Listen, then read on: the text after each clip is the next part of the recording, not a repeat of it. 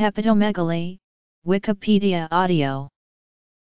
Hepatomegaly is the condition of having an enlarged liver. It is a nonspecific medical sign having many causes, which can broadly be broken down into infection, hepatic tumors, or metabolic disorder. Often, hepatomegaly will present as an abdominal mass. Depending on the cause, it may sometimes present along with jaundice.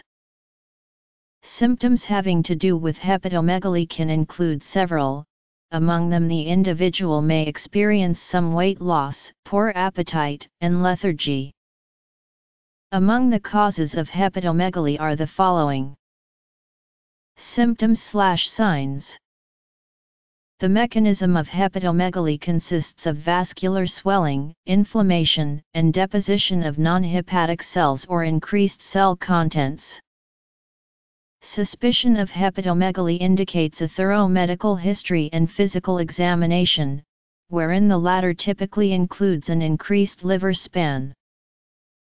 Merck Manual, Hepatomegaly.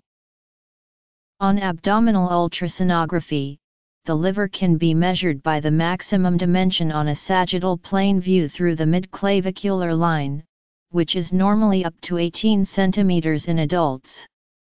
It is also possible to measure the craniocaudal dimension, which is normally up to 15 cm in adults. This can be measured together with the ventrodorsal dimension, which is normally up to 13 cm. Also, the caudate lobe is enlarged in many diseases. In the axial plane, the caudate lobe should normally have a cross-section of less than 0.55 of the rest of the liver. On CT scan, hepatomegaly has been defined as a longitudinal axis 15.5 cm at the hepatic midline, or 16.0 cm at the midclavicular line.